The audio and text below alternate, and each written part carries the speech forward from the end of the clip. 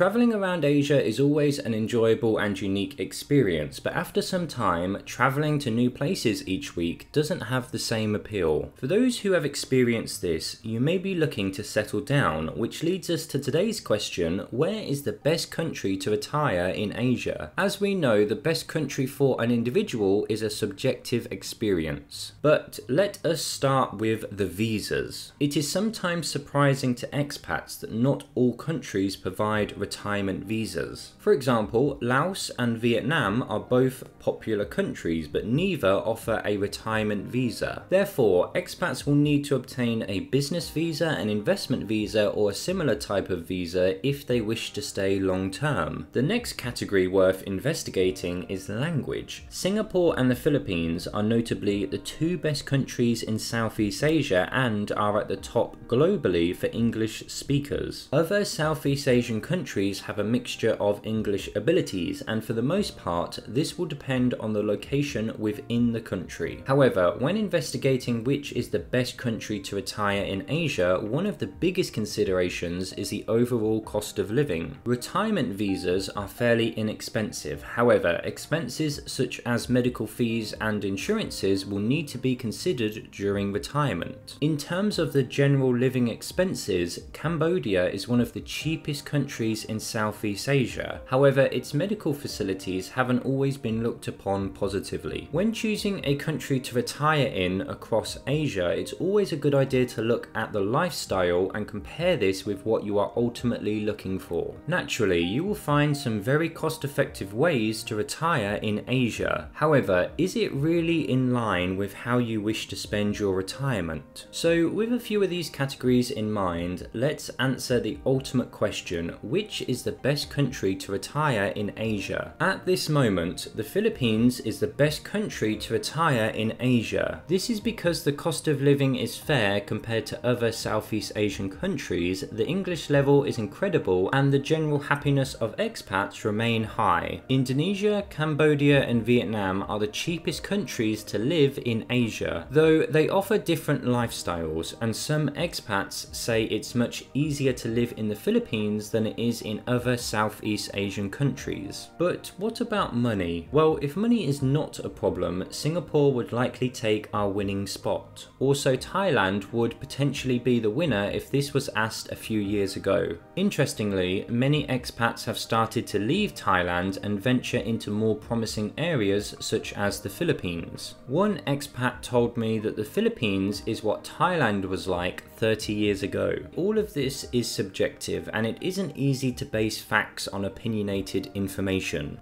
However, from the expats that I have interviewed and my experience, it is clear that those who can retire long term in a country do so because they feel at home.